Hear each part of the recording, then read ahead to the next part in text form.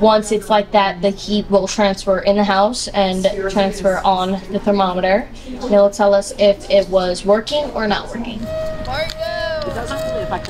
This is called STEM with a Twist. It's our summer STEM program, and it's an enrichment program for our middle schoolers. This year, we've been able to have students from all schools be able to attend if they want to. Every week is a large-scale STEM build, and then within that, they're doing all kinds of stuff to learn the aspects of STEM, really to work on enriching their math and science skills along with their technology skills. I already built a plane, I built a car, and now I'm building these, and then I built 2 other trucks and another truck. I'll tell you when to start getting.